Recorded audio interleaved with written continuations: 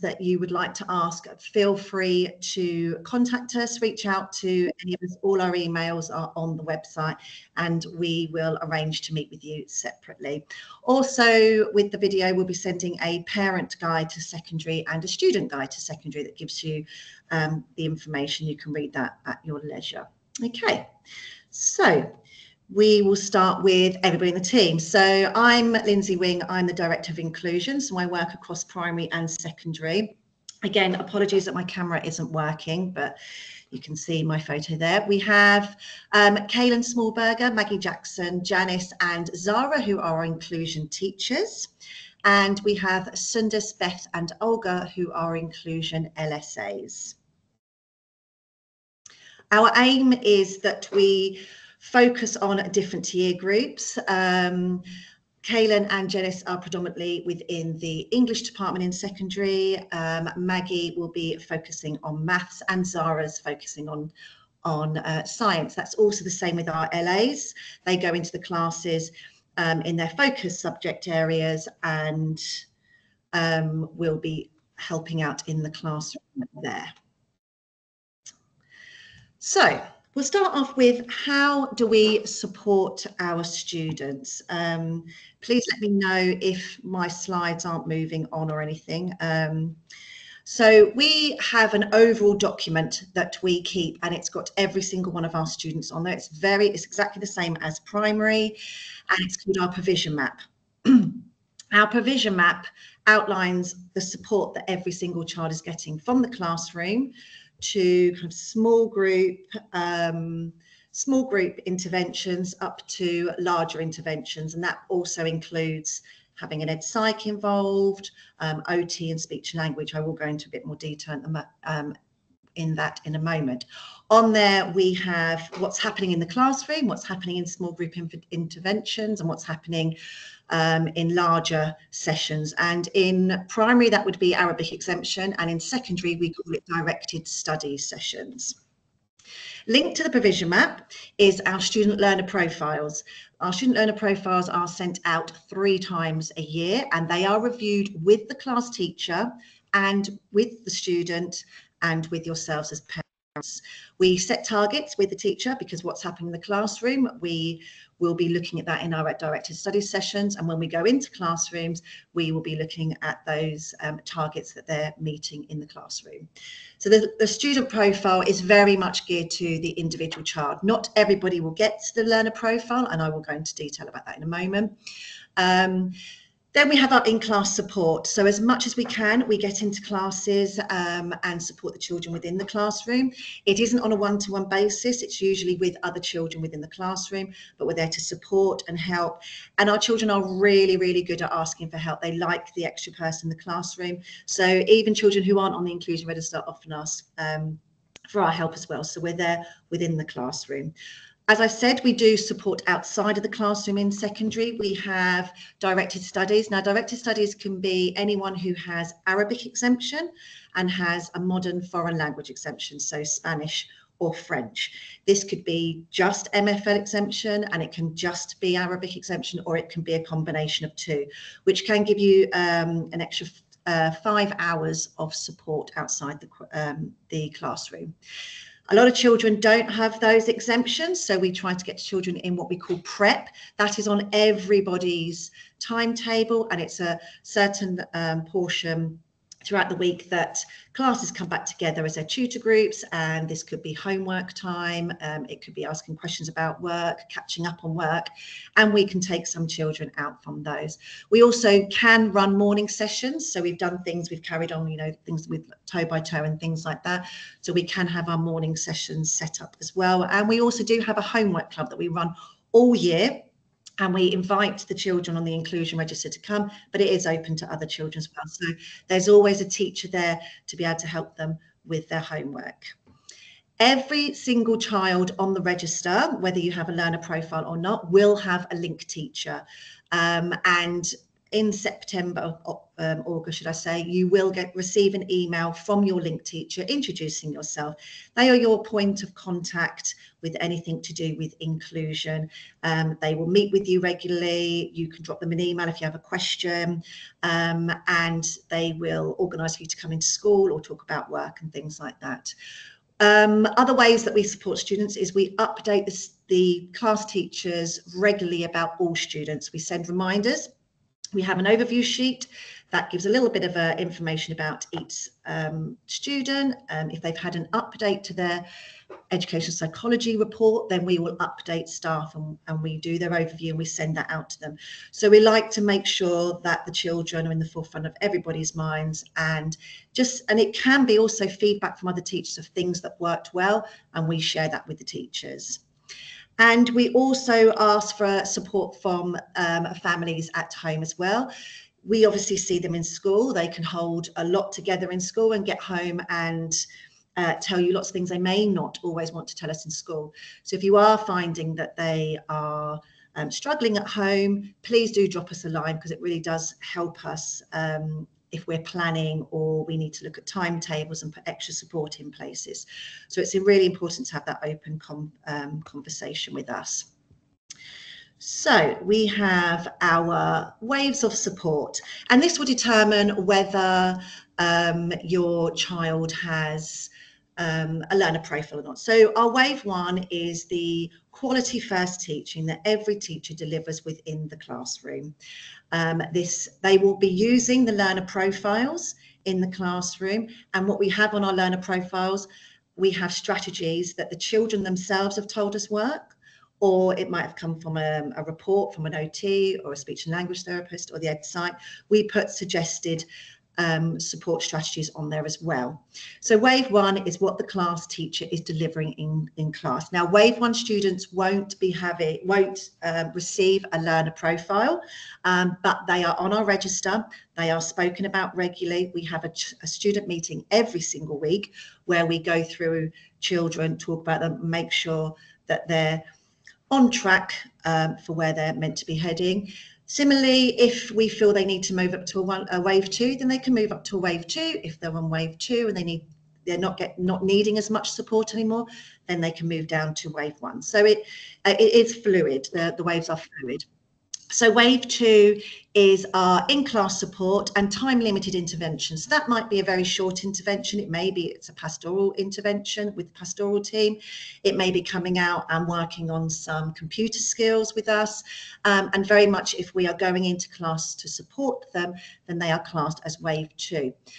If they are getting more than just in-class support from us, we're having to sit with them quite a bit, work with them and really keep them on track, they may have a learner profile. Not all children on wave two will have a learner profile. Wave three is our specialist support. This is most of the children that would come out for directed studies intervention. They may have programs. They would have been assessed probably by the Ed Psych. They may have OT or speech and language involved. So they are highly targeted children within our register. As I said, they can come out for up to 5 hours a week, depending on whether they have Arabic or Arabic or MFL exemption. That process, if we go down that route with you, will be discussed with you, and we will go through that process with you, collecting lots of evidence on the way. So that's our waves of support. That's all linked to our provision map, and it's linked to our learner profiles. Now this year, both primary and secondary, our learner profiles will be changing because we have just got a new program called Provision Map. So come September, the learner profiles will look slightly different, but we're looking forward to unveiling them when the time comes. So I'm going to hand over now to Miss Smallberger, and she will take the next slides. Hello everyone, my name is Kaylin, and as Lindsay previously mentioned, I mainly support students in English. Aside from our in-class supports, we run directed studies sessions.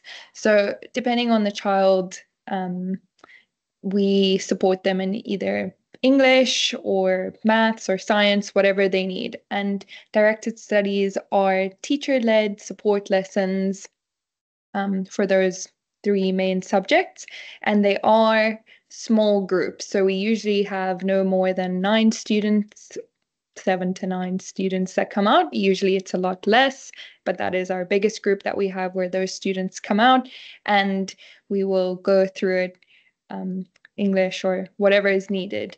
It's usually like a pre-teach of whatever is coming or going over what they have done in class. Our directed study sessions are for students who are MFL and or Arabic exempt. So those students will fall under wave 3. We also support with humanities or whatever the child's needs are. So as I mentioned before, it's a pre-teach or additional time for classwork or homework support, whatever the needs are.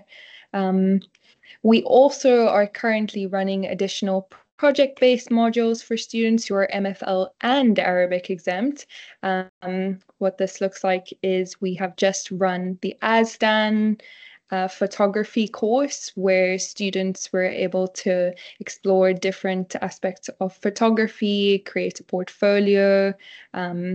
They have really enjoyed doing this. So in the future, we will have English ASDAN courses running and cooking ASDAN courses, and there are just so many that we could go into. These all take place in our inclusion classrooms. Next, please, Lindsay. So how do we track progress? We have Go for Schools, which shows us all our students' data. We also have diagnostics and internal class assessments. We have GLs and PTs, which are for math, English, and science. And we have NGRTs, which is reading for English. All these assessments have just been run. They do run throughout the year, some of them once, some of them 2 to 3 times. We use this data to help us provide support where needed.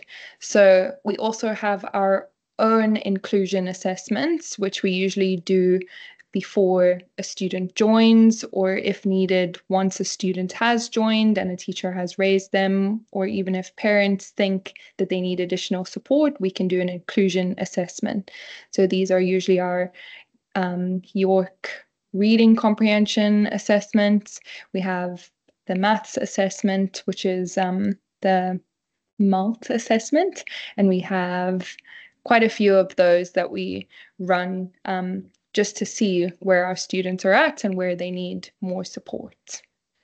I will be handing over to Janice to talk to you about assessments.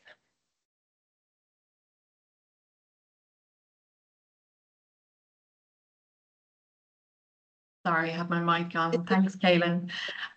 So as Lindsay mentioned at the start of the presentation, there may be times when you might be asked to have an external assessment done for your child, or maybe somebody may have already had one done.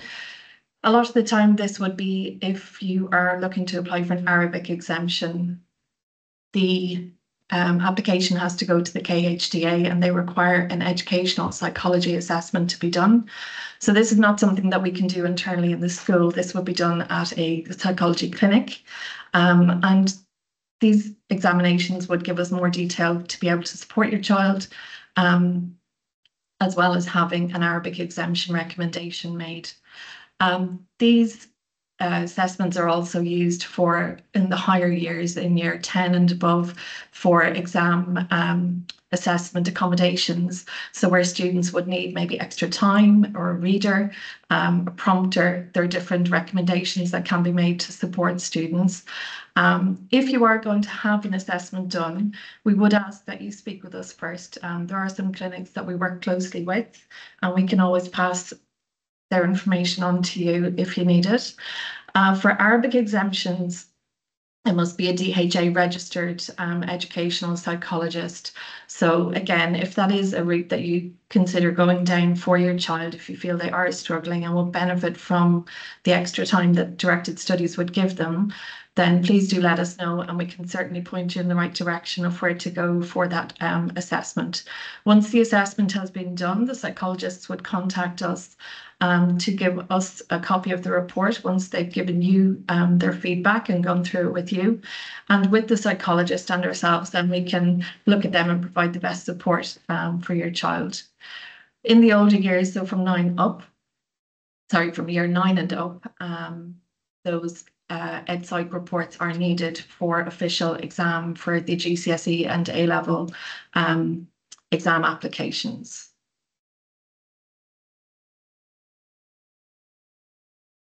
So as I mentioned there are some recommendations that are made in those reports, and these are called access arrangements. The whole purpose of access arrangements in the lower years, so years 7 to 9, they do help the students. Certainly, it may be that they have extra time, a smaller group invigilation, not in the main classroom. It may be that they are allowed to type for their examinations rather than handwriting them. And these are designed to level the playing field. This is the terminology that the exam board uses. So these arrangements are never meant to give advantage to students, but to ensure that everybody has an equal chance, and that by having possibly dyslexia, dyscalculia, ADHD, whatever it may be, that the accommodations mean that students can access exams in a fair way that gives them equal chance to their peers. We always make sure that this is their normal way of working, and that's another phrase that the exam board always use. So once this is recommended on an EdPsych report, we make sure that all exams are done in this way from year 7 and up. So if a student has to come to the inclusion room for a small group assessment, we do that rather than leaving the children sitting with their whole class. They sit the same exam, but just whatever the accommodations are, then they're given to them in the smaller room with us as supervisors. The common access arrangements are listed there for you. Okay, so I'm going to hand over now to Zara. Hi, hello everybody. Thank you, Janice. Right, I'm just going to talk to you about, we have the slide labeled as year 6 to 7 transition, but this actually includes also those children that might be coming in later on in secondary, because the process we actually follow is the same. So even if you're coming into year 9 or year 10, this would apply to your child as well. We sort of, I mean, obviously with our year 6s at the moment, we have been having meetings with their primary teachers. They've been, we probably met them about 3-4 weeks ago, and we've actually had the children coming over, which has been quite exciting for us as well. Gives us a chance to meet them, to get to know them. Usually we tend to go, what we have gone through is we've gone through the basics of English and just gone over a couple of things that the children need to be aware of. We're starting our maths program at the moment. I think we started this week, and we have pastoral sessions as well. So it gives us an idea of your child, you know, just an overview of what they're like. Hopefully they're a lot more comfortable by the time these transition weeks are over. A lot of the information that we get is passed on from their teachers. So the teachers will specify to us maybe the kind of difficulties that the child might have, the things that, you know, they like to do, you know, what works really well for them, what they may sort of struggle with, and it gives us a better idea. At the end of probably, I think at the end of this week, maybe we'll be sending out parent and student booklets that will give you a better idea as well of our inclusion department and the kind of things that the children need to sort of go through. I think with the maths, we'll also hopefully be giving the children some basic math skills books that they can work through over the holidays, because it would be nice for them when they come in. They have like a good basic start, especially for their maths. And you know, the lessons, we try and make them as fun as possible as we can. What we've also started this year, as Kaylin mentioned, is the ASDAN program, and this is called a lift-off program, which we've also started with the Year 6s, and they're going through that. So it's just about them getting to know the school, what their expectations are. Lots of them have questions about detentions and ISAMs and stuff. So yeah, it's just to put them at ease, really. So that's mainly our transition. And obviously with the kids that are coming in, who are not coming into Year 7, we do have information that's been passed on from the admissions team, from any assessments that we have done maybe as well. And we do have contact with your schools, with your previous schools, any reports or anything. So those are factored in when we're looking at your children and placements within the inclusion team and stuff. Right, so I'll move on to the next slide, which is sort of the frequently asked questions that we have encountered probably over the last couple of years, or the most common questions that we have. If I have a concern about my child having difficulties in class, who do I speak to? If your child is having difficulty with a specific subject, say it's English, the best person to contact would actually be to contact the English teacher, and possibly to sort of CC in the Inclusion Link teacher as well. You will know who your Inclusion Link teacher is, because within the first couple of weeks of starting in September, your Inclusion Link teacher will send you out an email to introduce herself and stuff. So in this way, we sort of have a better idea of what's going on. If you feel that they're actually struggling across the board, there's more than English, there's other subjects as well that they're struggling with, then you're more than welcome to send us an email, and we'll sort of dig around, look to see what's going on in the sessions with the child. And then we sort of tend to tailor, we work with the teacher to find out what's working, what's not working. Maybe they could be sessions that we could change within the directed studies. Maybe we need to pull them out or whatever. So it's we work together with the teachers on this to sort of come to a solution, and with you as well, obviously. Right, next question. What happens at the end of Year 6? How is the information about my child passed on to the next teacher? I think I've just touched on that. So with meetings that we've had, and obviously the student profiles that we have, so we take on all that information as well. Next one, will my child always need inclusion support? This very much, I would say, is dependent on the child. We do find that some children, their waves of support are quite fluid, so it does change. You might change from a wave 1 to a 2 or a wave 3, or vice versa, come back down. It all depends on the progress the child is making. So we track and monitor all our children. We have weekly student meetings where we all come together as a team and we give feedback on the child. You know, what are they struggling in? Maybe they were struggling in this subject, or so we do that. So based on that, the support might change. Obviously, they will not change unless we've had these conversations with the child's teacher and with yourselves and with the child as well. And if we do find that there's no support, or there's less support needed in class, it is withdrawn, but it's withdrawn slowly. But the child will still stay on our register, and they move on to what we call our watch list. So we still monitor the child. We still keep an eye, see what's going on, and if we feel that support needs to be put back in, it's put back in as well. So yeah, it's quite fluid, I guess, and yeah, the kids they will move up and down. Probably, I mean, over the years we haven't really had much movement, but it obviously just depends on your child and how they're progressing. What shall I do if I need to speak with a team and it's before or after my scheduled meeting time? You are welcome to email us for anything that you have. We have, I guess like an open email policy. You can also walk in as well if you want. That's fine. Yeah, you're welcome to email us, touch base with us, where we'll try and reply back to you within 24 hours or so. Yeah. And I think that's all I have. I will pass on back to Lindsay, I think. Great. Yes, I'm back on. Thank you. We have less than 5 minutes remaining on our webinar, so I will whiz through these questions.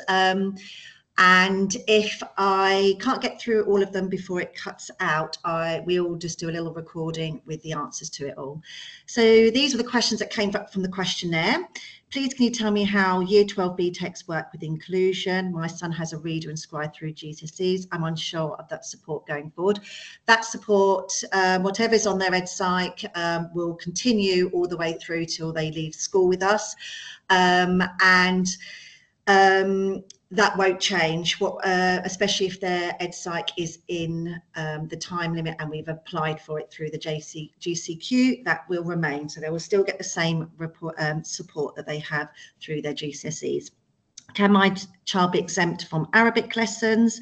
Yes, as discussed before, we can. There is a process and it is a lot harder now than it was before, but yes, we can do that. That will be a conversation between the LINC teacher, yourselves and the teachers, because there's a lot of evidence that we have to gather for that. And yes, it would be focusing on maths or English or homework or skills. Very much depends on the needs of the child. How will he be supported emotionally? How is my IEP and strategies incorporated into secondary? They're very much the same as primary. The teachers have the IEPs. They are, or we call them learner profiles. They are involved in setting those targets. And we do lots of tracker monitoring to make sure those targets are being implemented as best they can, and then give further strategies to the class. So it's very much a joined up thinking when it comes to working with your child and their learner profiles. If they've stopped receiving that support, then it means that they no longer needed it, or they didn't need it as much, and wave one support from the class teacher and differentiation or adaptation to the curriculum was enough at that time. However, it is fluid, and if we feel that when they come to secondary they need to move back on and go up another wave, then we will have those conversations with you. Similarly, if you've got concerns, please reach out to us. How the inclusion communicate with parents. It's very much open door policy, so please do get in touch with us if you need to. We will also regularly just reach out to you and just make sure everything's okay. If a teacher has come to us and we've done a bit of digging and we feel there's a need to call you in for a meeting, then we will call you in for a meeting. But it is very much a two-way conversation and very much an open door policy. And what they need to work on. So we'll all be linked to your learner profile as well. Will learning continue to be primarily digital? Yes, there are options to get lots of books for things as well, and there are printouts, but it is, they, instead of working on Seesaw, they will now work on Teams. They will get used to it. It is a bit tricky at the beginning, but they will get used to it because they'll be using it regularly every day.